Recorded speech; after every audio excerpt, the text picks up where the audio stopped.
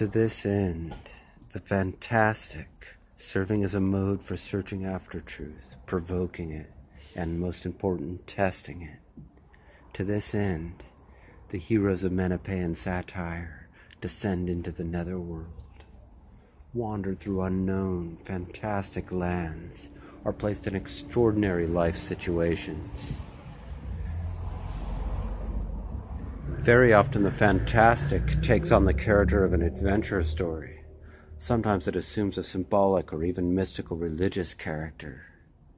But in all these instances, the fantastic is subordinated to the purely ideational function of provoking and testing a truth.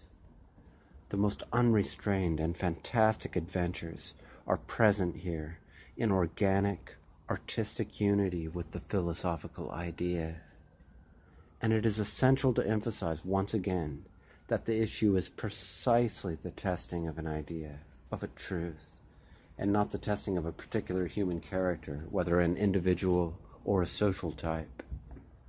The testing of a wise man is a test of his philosophical position in the world, not a test of any other features of his character independent of that position.